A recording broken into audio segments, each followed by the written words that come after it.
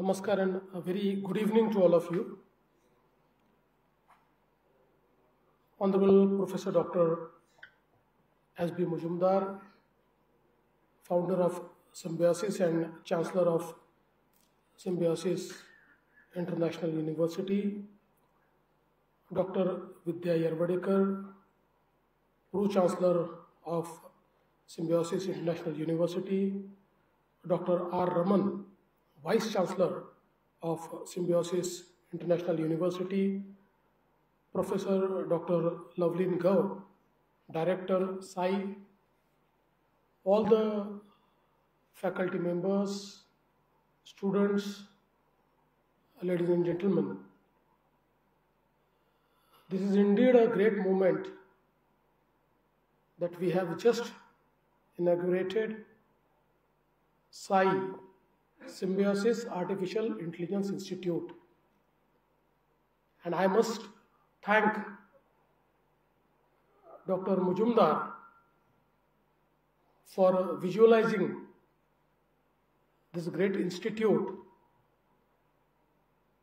All of us know that education has been life and mission of Dr. S.B. Majumdar, and for past 50 years he has been pioneering different streams of education and has brought world-class education to India and to the state of Maharashtra.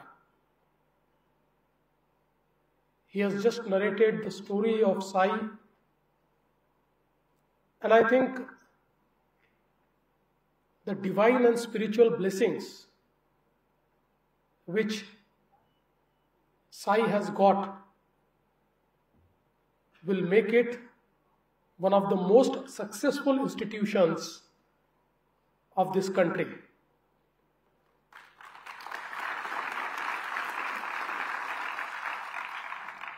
What is the difference between artificial intelligence and human intelligence? Artificial intelligence can predict your emotion, but it cannot feel your emotion. Humans can feel the emotion. Humans can experience spirituality, and that is why the humans created artificial intelligence. So I think today, when all of us are talking about artificial intelligence, there is a huge debate also it's going on amongst people that what is going to happen to the world after we embrace artificial intelligence? What is going to happen to the job market? How many of us are going to lose our jobs? How many jobs will become obsolete after the advance of artificial intelligence? But I would like to remind all of you, most of you are born in the mature .com age. Early 2000 was the mature .com age. And in the late 90s, when this .com boom started, it was a point of discussion that now with the advance of computers and internet and .com boom, how many jobs are we going to lose? And what is going to happen to the entire world? But India gave the answer. And in a way, Indians ruled this .com boom, and they became the pioneers for the world in the .com era. And the digital world, which was steered by the Silicon Valley, was also dominated by the Indians. Today, when we are at the verge of a new tsunami, which is artificial intelligence, I think we as Indians have capability to withstand this tsunami. And for that, we require best of the institutions in the space of artificial intelligence. And as rightly said by Dr. S.B. Majumdar, we need to democratize this revolution of artificial intelligence. And I think Psi is one major step towards democratization of artificial intelligence, and that is why I would like to congratulate Symbiosis for taking this step at a very appropriate and right time. In today's world, we can see that artificial intelligence, quantum computing, and semiconductor, these are the three pillars which are going to change every sphere of life. The way we conduct our business, the way we lead our life, everything is going to change. But I always say that any technology is like a horse. You have to ride the horse. You cannot be afraid of the horse. You cannot shy away from the horse. Because once you know how to ride the horse, it will increase your speed and efficiency. And artificial intelligence is nothing but our virtual assistant, which actually increases our efficiency, which increases our speed, which allows us to take decisions which are like precision, which are like pinpointed. And that is why we need to embrace the artificial intelligence for better. Of course, today AI is posing many challenges before us. I also am holding the portfolio of Home Ministry, and the biggest challenge which artificial intelligence is posing before me is many digital frauds which are happening today. Like, people get a phone call, it's somebody's image, it's somebody's voice, but the image is created by AI, the voice is created by AI, and then, you know, the usual ask for PIN, and the amount is withdrawn. So there are many challenges it has posed. I would like to tell you one thing, that other day on social media, I encountered my own video. It was like, you know, normal video where I was giving a speech, but the speech was different. The voice was mine. And I was telling such and such doctor has developed such and such medicine, and I have already used it, and you also use it. But I think we are talking about responsible AI.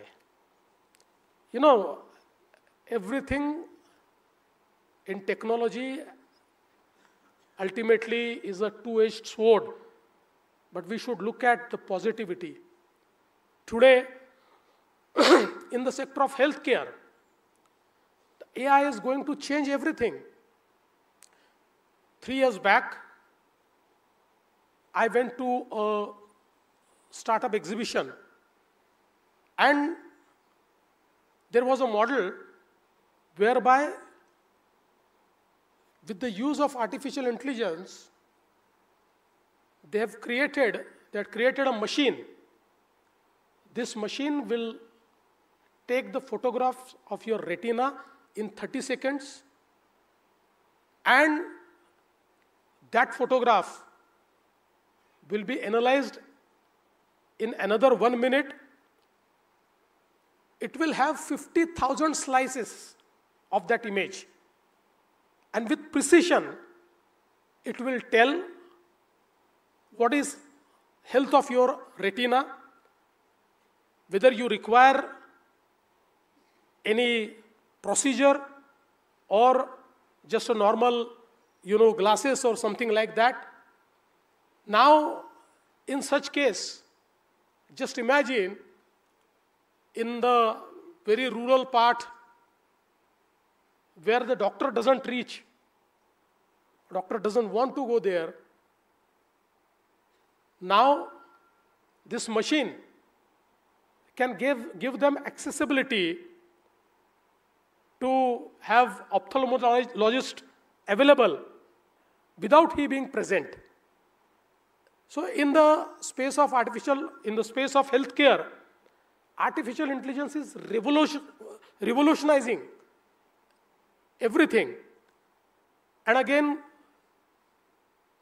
if we look at, the making of new drugs, artificial intelligence is helping in a way that the drug discovery has become very easy.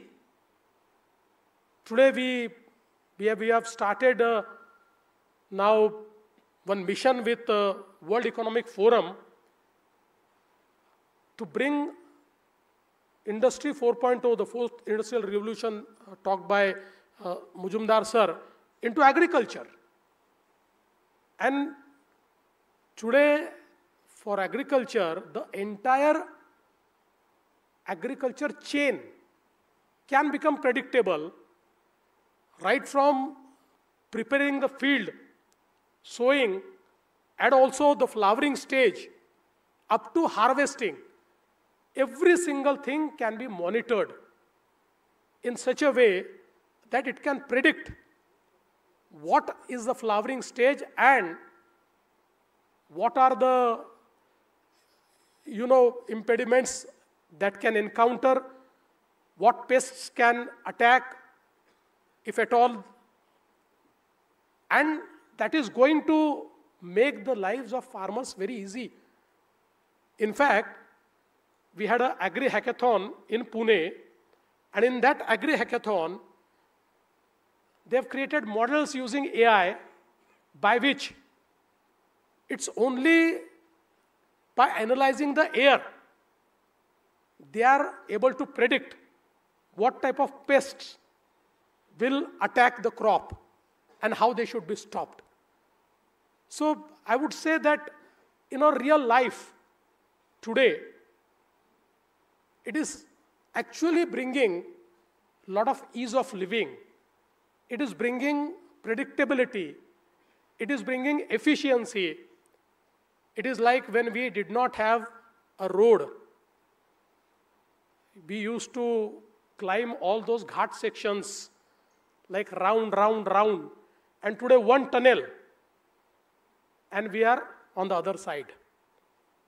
So the route which we used to travel 40 kilometers, today with the technology, that route by one tunnel is just 4 kilometers. So I think this efficiency, which is being brought today by AI in Government of Maharashtra, we have created AI chatbots. And one of our application in the agriculture sector is developed in such a way, it's also multilingual, that a farmer can ask any question, whatever he requires, in whatever language he prefers, and he gets the answer, not just answer, but he also gets a demonstration. So now he has an assistant working with him 24/7. Today, when we look at Pune, we are quite worried about the traffic in Pune, because it is, you experience it more than me because I don't live in Pune. I come to Pune. But now we have entered into a MOU with Google.